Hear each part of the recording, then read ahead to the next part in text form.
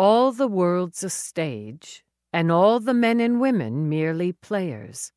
They have their exits and their entrances. William Shakespeare. There's no business like show business. Irving Berlin. 1.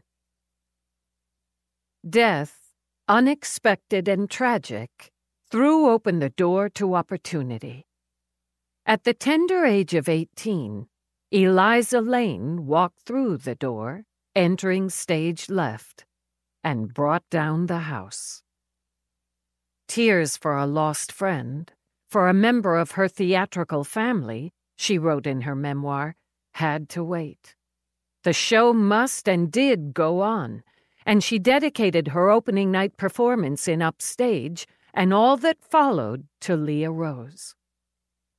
Leah Rose, dead at the tender age of 18 from a deadly combination of pills and vodka, hours before her opening on Broadway.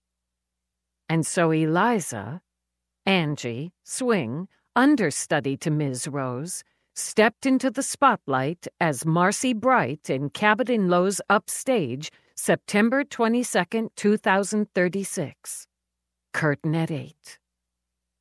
She'd held that spotlight for 25 years through talent, discipline, hard work, a dedication to her craft, and a keen instinct for the right part at the right time.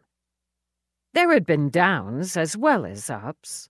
A broken ankle during rehearsals that had cost her a plum role in a film musical, for which her replacement won a Golden Globe. A shattered love affair in her 20s and the snickering media that followed. The deaths of her parents in a fatal car crash.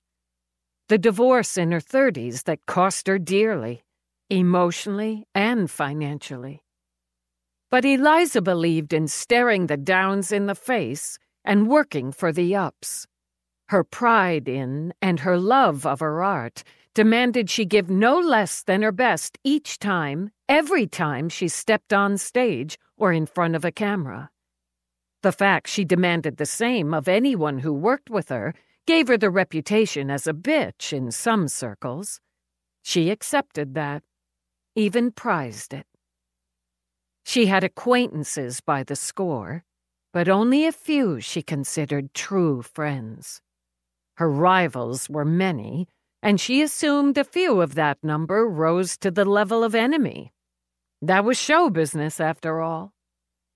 And still, she'd never have believed anyone who knew her, or thought they did, wanted to kill her. 25 years after her star-making performance, she opened her grand and glorious New York home to the cast and crew, the friends and frenemies, to select media and critics. She and her husband of 9 years threw the party in the window between the revival of Upstage coming out of workshop and going into rehearsals. In the revival, she would play Lily Bright, the headliner, the mother, and relentless stage mother of Marcy. Marcy might have given her career its solid roots, but Eliza saw the part of Lily as the big, gorgeous bloom of it. She'd make them laugh as she chewed up the scenery, bring them to tears with her voice and its heartbreak in Lily's lament. She'd dance until her feet bled, work her ass off to inhabit Lily Bright as no one had before. And by God, she'd bag her 5th Tony. So tonight was for celebration, and she dressed for it in a bold red cocktail dress by Leonardo that showed off her dancer's legs.